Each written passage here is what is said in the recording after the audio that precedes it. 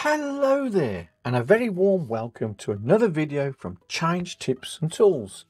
It's me again, Phil, the Brummie that hails from Birmingham, England. And I'm here again with another requested video, this time on the rolling wave planning approach and how to deal with this in MS Project from a lags and deadline perspective. Well, let's talk about the theory first before we dive into MS Project. So, what is a rolling wave planning approach? Well, this is probably more recognized with agile frameworks, but can also be applied to waterfall.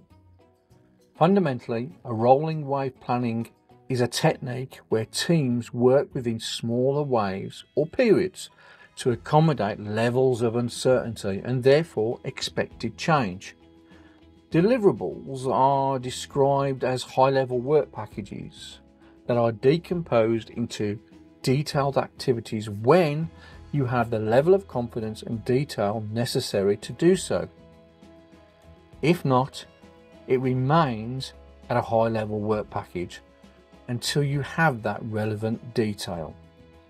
Now, the horizon of certainty has a similar set of principles based on time and the associated level of confidence.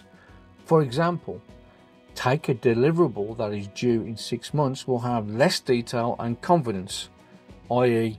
is more likely to change, where something you will deliver next month will have far more detail and therefore is less likely to change.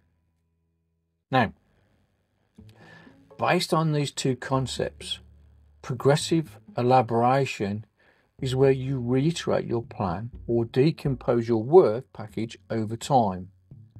And this is done at certain points in your plan, based on your horizon of certainty and the level of detail. So you progressively elaborate your plan through iterations. So with these principles in mind, let's dive into MS Project with a focus on lags and deadlines. Here I have a simple MS Project plan to demonstrate the principles that we've just discussed. So I have project widget A here with 3 work packages, each at varying levels of detail. So if we take work package 1 and expand that, we can see we have a lower level of detail here, and I've created dependencies on this that follow a typical waterfall approach here, as you can see. Now, I've also planned some additional activities to do the detailed planning for work package 2 and the high level planning for work package 3, and then to set a baseline or re-baseline these based on the next iteration of planning. Let's expand work package 2. So I've got a low level of confidence in this and a low level of detail, and then work package 3, because it's further out, I've got an even lower level of confidence in this plan, and this is where I think there's going to be the greatest degree of variance. So let's look at how we can accommodate this variance by using an approach in our dependencies. So for example, if we say work package 2, and again you would define this through your planning approach, is that let's say work package 2, based on the level of certainty, we have a 20% degree of uncertainty. So we think it could change by up to 20% based on the estimates that we've got in here at the moment. And then work package 3, we're saying that it could be up to a 40% degree of uncertainty. So the way that we could put this to account for that level of uncertainty at this stage is use the lags. And the way that I'm going to do that, if I take the first task here, so this has got a dependency on task 1, what I'm going to do in the formula bar here is I'm going to type finish start, and then I'm going to add 20%. By doing so, what I've done is said, right, I am adding 20% of the total duration of task 1. So it then moves it out accordingly. So it's applying a lag of 20% that is equivalent to a 20% variance on task 1 based on its overall duration. So I'm going to apply that through as a set lag. So again, on task 19, I'm going to do finish start plus 20%. I'm going to repeat that all the way through these tasks here. And there you go. So I've now got a lag that I've put within the dependency. So it's a finish start dependency. So again, just to reiterate, based on the 20% uncertainty, so this could vary based on 20%, is I've put a finish start plus 20% of the previous task duration, and it's added that on as a lag. So now let's look at task 1 and task 2 here in work package 3, which is even further out, and that's got a 40% variance on it, so based on the uncertainty. So I'm going to go into here again. So on task 2, I'm going to do a finish start plus 40% lag. So again, this time I've added 40% of task 1's duration. So 40% of task 1, so that's 60 days, so 40% of that is 24. So I've added a 24-day lag on that. So this will start, task 2 will start 24 days after task 1 finishes. Okay, hopefully that makes sense the way I'm using that percentage. So again, on task 26, I'm going to do finish start plus 40% and return. Now thinking about this is, now I've applied this, and again, if I just do view so we can see the whole, so view an entire project, so I can see the entire project. So based on this, now we've got a duration of 56 days on work package 1. We've got a duration of 138 days based on these lags that we've put into work package 2. And then we've got a duration of 133 days based on the lags that we put on tasks within work package 3. Now, the ideal thing to do here is once you've got that variance, is that we know around April time, based on this timeline, we're going to do some detailed planning.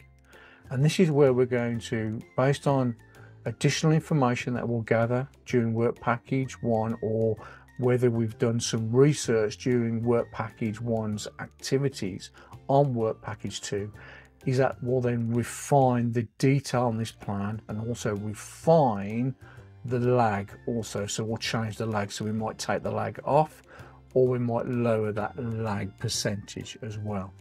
Now, based on this, it is dynamic based on the duration. So if I change the duration of task 1, that will have an impact on the start date of task 2 based on the way that this finish start is calculating.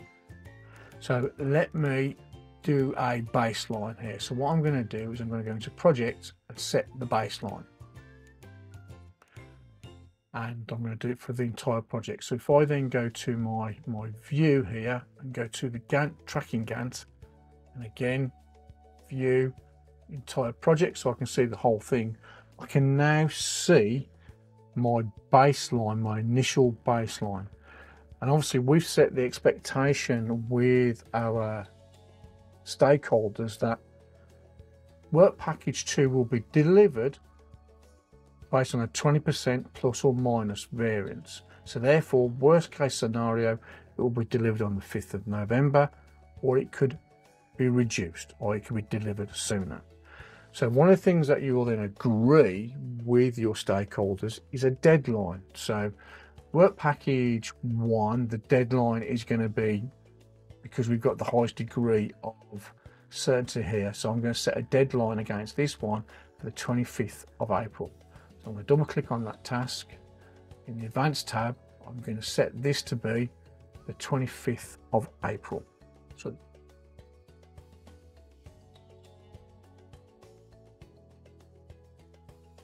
like so. Now let me just set the deadlines for the other milestones in this plan.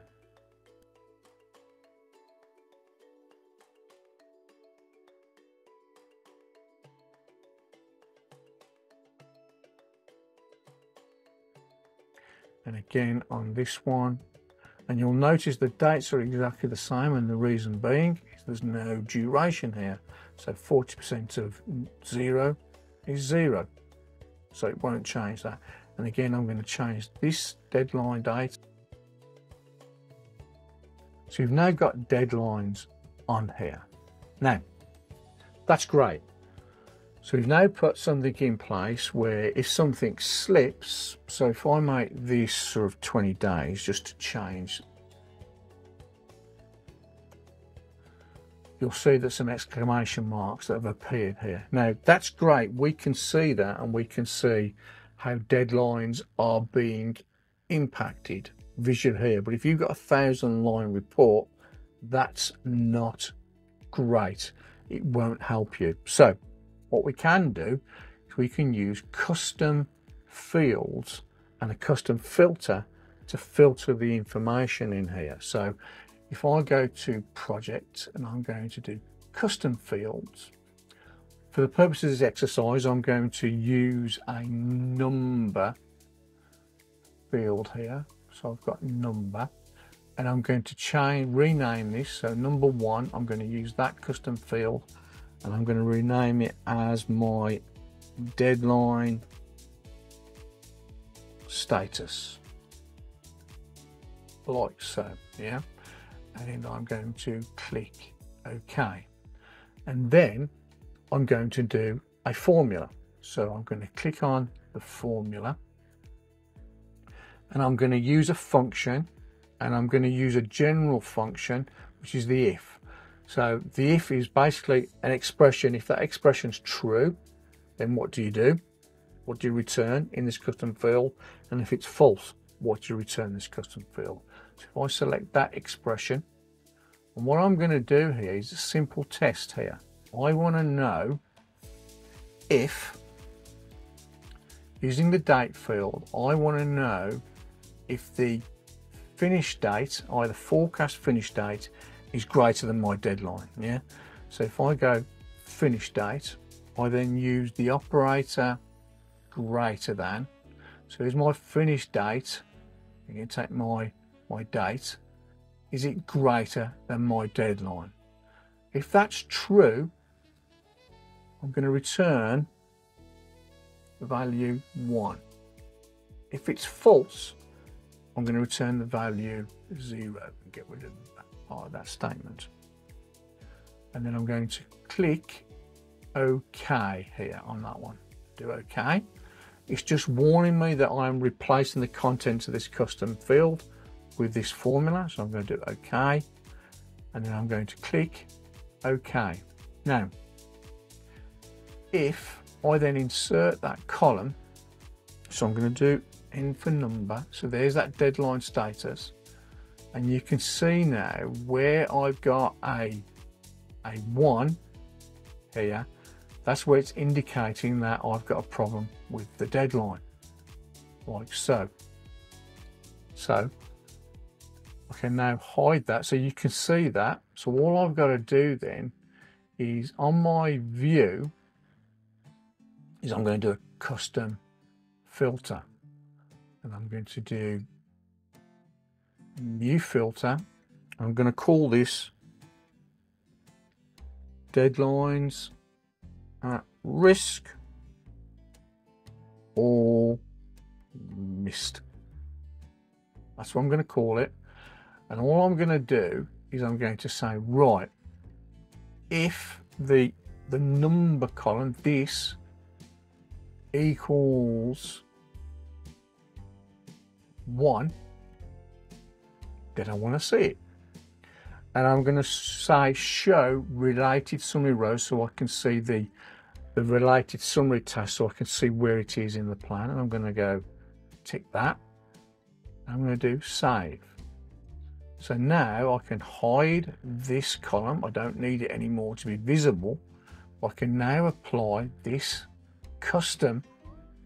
So deadlines at risk or missed. If I do that, it's now showing me those deadlines that are either at risk or have been missed. Again, if I remove that filter and we take this task and we put it back to, what was it, 2 days, like so. And again, if I do the filter, deadlines at risk or missed, it shows me nothing. No filter. So I have walked you through an approach in MS Project when it comes to applying a lag based on an expected variance. I've shown you how to add deadlines to your plan. And remember, these need to be based on genuine business or project deadlines. Then I showed you how you can track any deadlines at risk or that have been missed through a custom field and filter in MS Project. But the tool can only do so much. When it comes to the rolling wave planning approach, or when dealing with horizons of certainty, you need to manage stakeholder expectations through progressive elaboration and plan detail and high-level planning activities within your plan to reiterate your plan at certain points in time and agree these decision points with your sponsor and stakeholders. It's also good practice to manage your stakeholder expectations up front, so set planning levels. So level 0 could be a placeholder with a 20 to 40% expected variance. It could be based on your strategic outline case with high level target delivery dates and your approach. You then got your indicative plan at level 1 with maybe a 5 to 20% variance, and this has got all your major phases with resource levels. And then you've got your delivery plan level 2 where you've got your high detail and high confidence with a 5% variance. Yes, MS Project can help, but people are key here, so invest in them and manage expectations accordingly. Remember, change is the only constant in our lives. Well, with that said, I hope you found this video to be informative, and please remember to like, subscribe and hit the notifications button for future content. I wish you a wonderful day wherever you are in this world. Take care, and I look forward to seeing you in the next video. Bye bye now.